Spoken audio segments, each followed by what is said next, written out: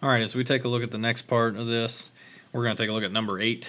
Number 8 has just a little bit of an interesting setup, so that's why I kind of want to walk through it with you.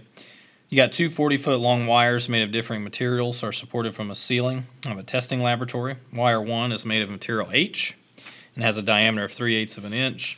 Wire 2 is made of material K and has a diameter of 3/16 of an inch. When a load of 225 pounds is applied to the lower end, wire 1 stretches 0.10 of an inch. When the same 225-pound load is applied to the lower end of the other wire, wire 2, it stretches 1/4 of an inch. So compare materials H and K. Which material has the greatest modulus of elasticity? So which one is the stiffer material? So as I take a look at my worksheet, you're going to end up seeing that we're going to go ahead and list off our knowns here. I got number 9 there. So number 8. So I'm going to put DW1 is 3/8 of an inch. So diameter of wire 1, diameter of wire 2 is 3/16. Our stretch, so delta wire 1 is 0.10 of an inch. Our stretch of wire 2, 1/4 of an inch. And then some of our other knowns, we've got a force of 225 pounds being applied. Our length is 40 feet. Let's go ahead and convert that over into inches. So multiply by 12, I'm going to get 480 inches. Okay, unknowns as far as what we're dealing with.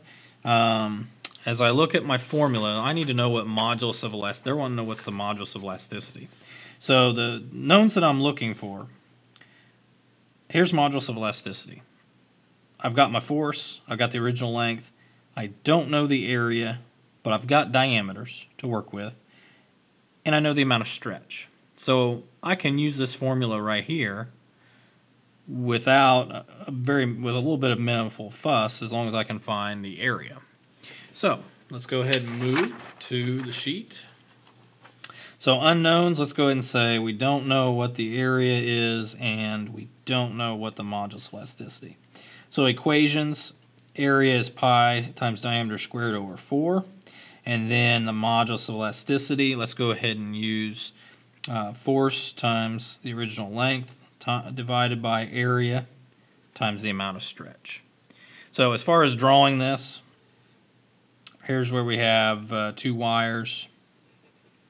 So wire 1 or wire 2 is going to be wire K. Wire 1 is H. And they're both 40 feet long. This one's got a 3/8 inch diameter. This one's got 3/16. And they're both being stretched by 225 pounds of force. So I need to correct that one. And that's kind of our as far as a drawing. Not much needed for that. So as far as substituting and solving, I'm going to do wire 1. And then my expectation for you is you're going to try out wire 2 and then give the final verdict of which one is the stiffer material. So process here. Find my area first. Pi times diameter squared over 4. Area. So the diameter of wire 1 is 3/8 of an inch. So when I put this in the calculator, so 3/8 squared times pi, and then divided by 4. I'm going to get a value, I'm going to go out to a few significant figures here, 0.11045 square inches.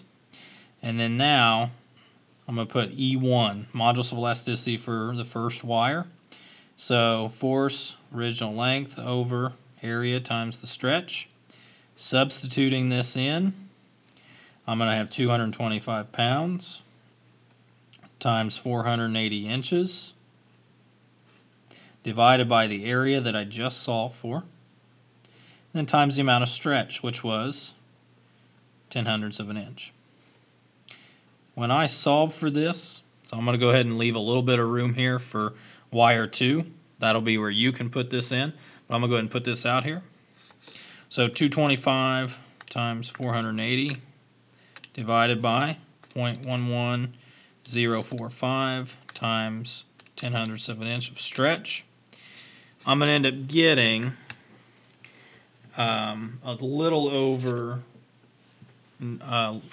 bit more than over 9 million, but pretty close to about 9,800,000.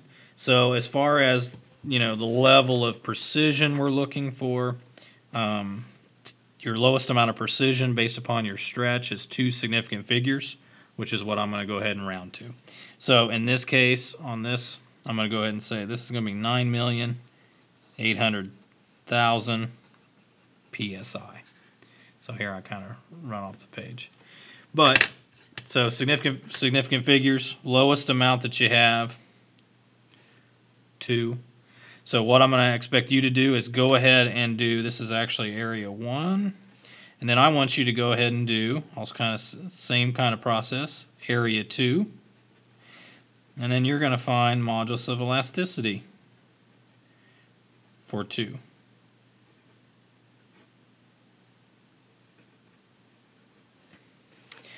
And that will go through, and then I want you to figure out which one has the greater modulus of elasticity, or which one is the stiffer material.